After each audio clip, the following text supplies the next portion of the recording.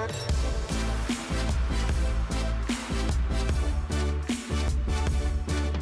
our fourth section is, how does it size up to others? I might have mentioned that the controller market right now is quite saturated. It's got a whole bunch of alternatives. You can get different colored official Microsoft controllers, you can get third-party ones, you can get whatever you want. You can get cheap ones for about 300-400 Rand, you can get expensive Microsoft Elite V2s for 5,000 Rand. There is so much choice in the market that it's difficult to place a new controller when it gets released, especially when it doesn't have any direct competitors. It's difficult for you to, well, for me to identify a direct competitor for this controller, because it exists in a slightly intermediate ground, I'd say. Whereas previously you'd have the standard Microsoft controller and everything below that as the entry-level controllers, and anything above it as the high-end controllers, which were the SCUF controllers, the Microsoft Elite V1 controllers, and the Wolverine Ultimate controllers. This now exists almost in a gap between the high-end and the default. It's a, if you can call it, an entry-level high-end controller. In terms of features, it feels a lot closer to the high-end controllers like the Wolverine V1s and the Elites than it does feel closer to the standard controllers like the standard Microsoft series controllers. It has the extra buttons, it has the trigger stops, it has the Razer build quality, which is something you can't, again, you can't quantify the build quality of something. It's something that you develop over time. I have a few other Razer products. I've had them for a few years. I've used them almost every day, and they're still doing amazingly well. They're not falling apart. I haven't had any complaints or reasons to, send them back for warranty exchanges or repairs. So it might not have the over-the-top features of the Elite V2, but it has the few features that you will need, and it does have the Razer build quality to go behind it. While Microsoft controllers and other cheap controllers do offer the wireless alternatives, and often they come filled with fancy tech, like the RGB strips and trigger stops and certain things that the high-end controllers have. They don't have the build quality reputation to go with it. So while you can go onto Bid'll or Amazon or most of these websites, or even Takealot, and get cheap third-party controllers from brands that are starting to get a bit of a name for themselves, even such as PDP, which are great entry-level controllers for the price. Even those, which have a great name, just do not have the build quality and the feel that you'd get from a Razer product.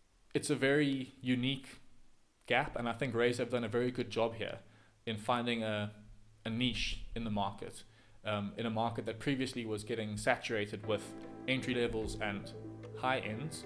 We're now finding a bit of a hybrid of the two as the entry level high end controllers.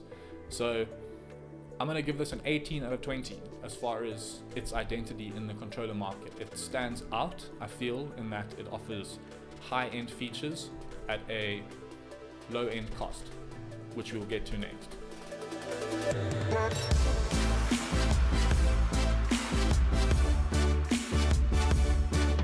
Lastly, we get to the price of the product. It's a pretty statistical analysis comparing it to the actual retail prices of other products. How much does it cost?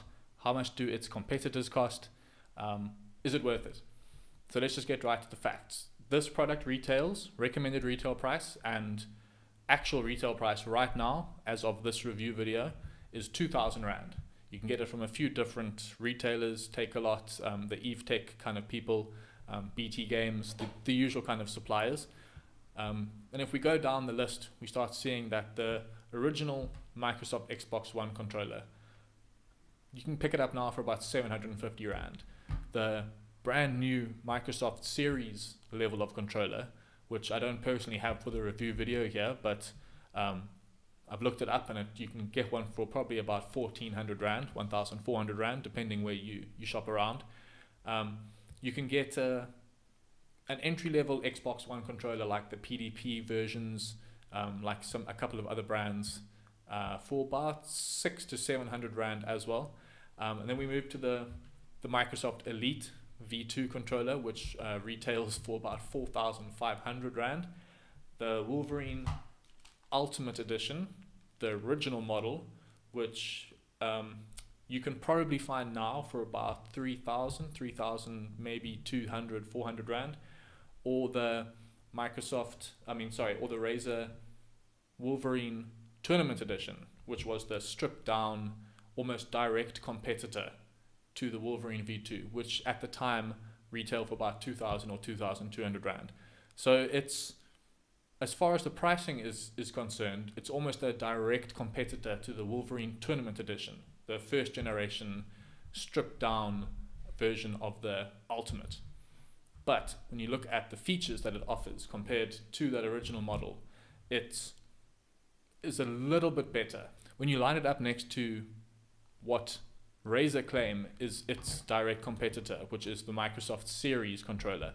Basically what Razer is saying is that this controller is designed to replace a standard Microsoft Series controller. It has all the features, the share button that the new Series controllers have, but it does have the extra features of the programmable buttons, the trigger stops, the extra grip, the game chat party balance button over here. It stands out to its competitor. While it does cost about 25% more, this is about 2,000 Rand. The standard Xbox Series controller is about 1,400 Rand. It offers tech that you're going to find in 3,000 or 4,000 Rand controllers. You look at the high-end controller of the Wolverine Ultimate, and then you look at the entry-level Razer controller of the Wolverine V2, and it has some of the best features from this at a much reduced cost. I can overlook the things that they took away from this controller for the fact that you're paying almost half the price of this controller, the original Wolverine Ultimate Edition, for this new Wolverine V2 edition over here. I can overlook quite a lot of the design decisions because of the price. At 2,000 Rand, I feel like this is almost a no-brainer. And if I personally was looking for a replacement controller or even a primary controller, say I wasn't happy with the original Microsoft Series controller and I wanted something a bit fancier, I would without a doubt recommend this controller here. I don't feel like I could actually mark down the pricing on this controller. There is nothing I can penalize it for. It has high-end features, it has Razer build quality, it has one or two features that I might have changed personally, but then that might have resulted in the price being even higher. So for the pricing of this product, it gets a perfect score of 20 out of 20.